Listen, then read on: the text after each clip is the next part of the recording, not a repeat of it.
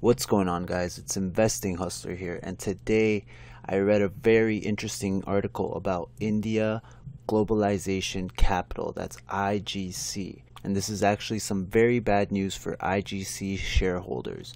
So let's go straight to the article. This is going to be a very quick video. I'm just going to read you guys the article. I'll give you guys my thoughts, and also I'll let you guys know how I've been hinting that something like this was bound to happen, because I've made several videos about IGC and how there was a lot of things going on with that company that just did not make sense. So let's get straight to the article, and the article is called Questionable Pot Company, India Globalization Capital to have trading suspended. Well, before we get started, I would like to ask you guys to please give me a like. It really helps my channel and it will push me to make more videos. So let's try to get this video to 100 likes. So yes, IGC might get delisted from the New York Stock Exchange. So the NYSE American ICE Stock Exchange said Monday that it will begin proceedings to delist the common stock of India Globalization Capitals Inc., IGC. So IGC today, actually the trade has been halted for IGC. You're not able to trade it. It has moved 0% today because IGC shares have been halted. And that company's stock on the New York Stock Exchange American will be suspended immediately because it has substantially discontinued the business that it conducted at the time it was listed or admitted to trading, and has become engaged in ventures or promotions which have not developed to a commercial stage, or the success of which is problematical. According to the press release, in addition, because the exchange believes the company or its management have engaged in operations which, in the opinion of the exchange, are contrary to the public's interest, it is necessary and appropriate for the protection of investors to immediately suspend trading in the company's common stock. So the New York Stock Exchange American will apply to Securities and Exchange Commission to delist the company's common stock upon completion of all applicable procedures, including any appeal by IGC of the decision. IGC enjoyed a huge jump after announcing a planned line of CBD-infused drinks which contained ingredients of cannabis that are said to have health benefits, but the company had several red flags. So that's it for this article. Now I'm going to give you guys my opinion. So if you guys have been following my channel for quite some time, let's see if I could actually go straight into my channel right now and I'll show you guys. So if you guys have been following my channel for quite some time, then you will realize that I've been very skeptical about IGC. I've seen a lot of red flags with this company, and I've made a lot of videos pretty much warning everyone about this company. So there's my last video right here called IGC Stock Crashes. Is IGC a scam? News.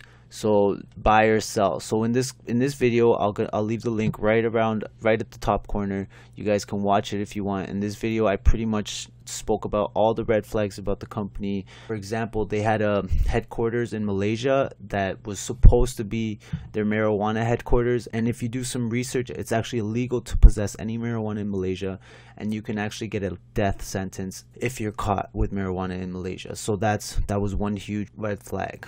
On top of that, the CEO of IGC, many news reporters, many companies have tried to interview him, and he's pretty much never responded. He might have responded with emails saying, "Oh, I'll respond to you as soon as I can," and never got a response from him. And on top of that, if you Google a bunch of headquarters of this company, you will realize that all these headquarters, they look ghetto. They don't look like a business. So there was just a lot of red flags about this company. And not to mention the volatility, and the numbers just did not match. That was one video. Another video that I made about IGC was right here, and this was on October 1st. This was actually when IGC was very close to its peak. I think they were about to hit $13 or $15, and in this video was my first warning about IGC, and I started adding up some numbers. I looked at their market cap, their revenue, they had no earnings. None of it made sense to me. It just didn't look good. I know the marijuana was all about hype, but this company just had too much hype with no numbers to back it up. So that was one of my videos where I spoke about IGC. That was pretty much my very first warning about IGC, and that was on October 1st. And if you look at the IGC charts, let's get rid of this. And if you guys look at the IGC charts, if we go right here to October 1st, right here, October 1st, pretty much that's where I warned you guys. And right Let's make that bigger so you guys could see it. Maybe a half-hour chart so it's more. So right here, October 1st, no, right here is October 1st. So I pretty much started warning you guys around here. So let's put a little circle here. So right here, so if you guys look at this chart around October 1st, which was around here, I made that video right here. I made this video. So around October 1st, I made this video right here.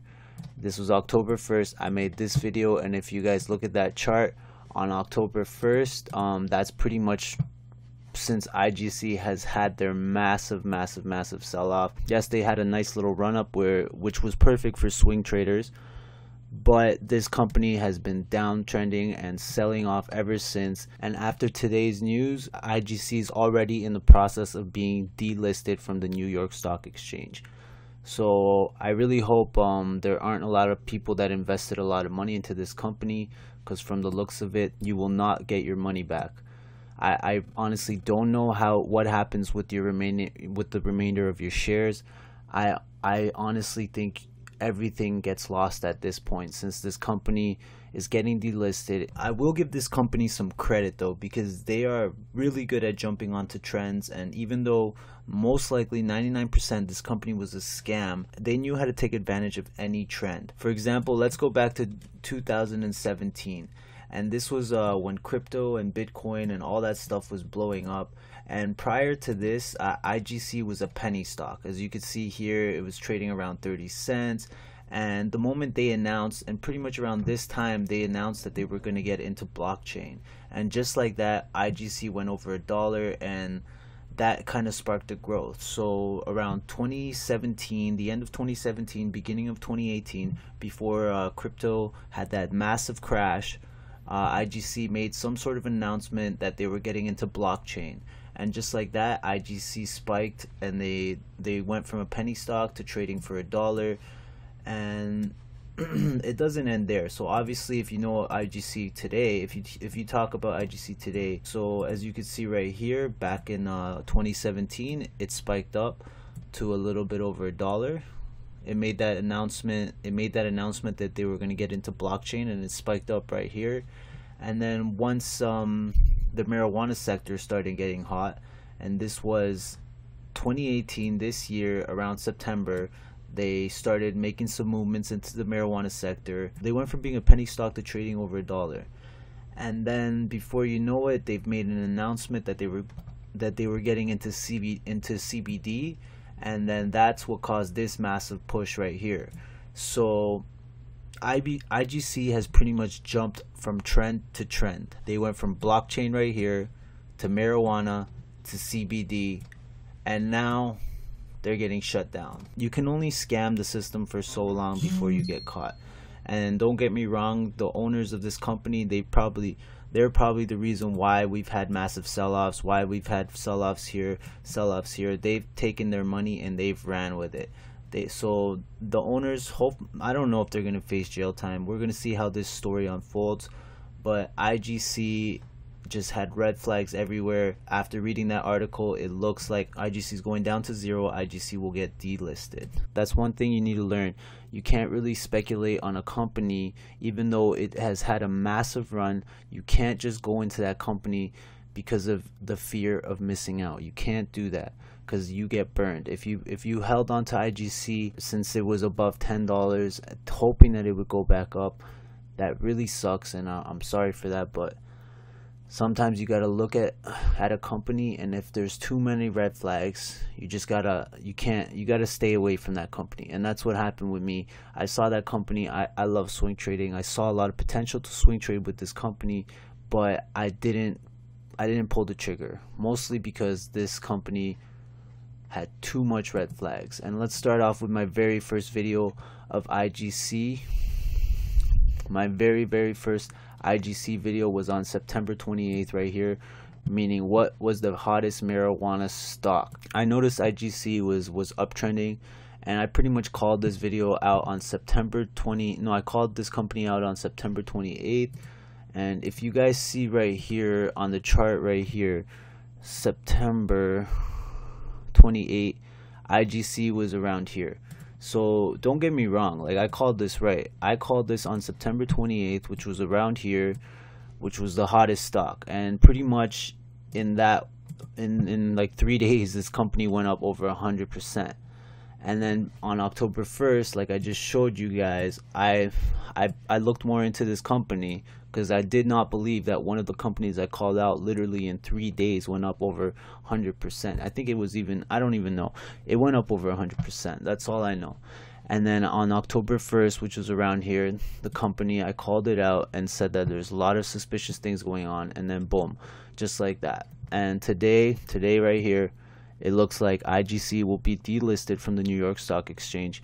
I'll try to keep you guys updated. We'll see how this company plays out, but as of now, it looks very ugly for IGC. It looks very bad. So if you're an IGC shareholder, I can't really advise you to do anything, but if I was holding on to IGC shares, I would find a way to try to just sell. I don't even think you could sell at this point because the company is delisted, so it's no longer trading. So try to do anything you can to get your money back, whatever is left of it. Best of luck, guys. Thank you guys for watching. If you enjoyed this video, don't forget to leave me a like, and if you're not subscribed yet, don't forget to hit that notification bell and smash that subscribe button. I'll see you guys in my next video. Bye bye.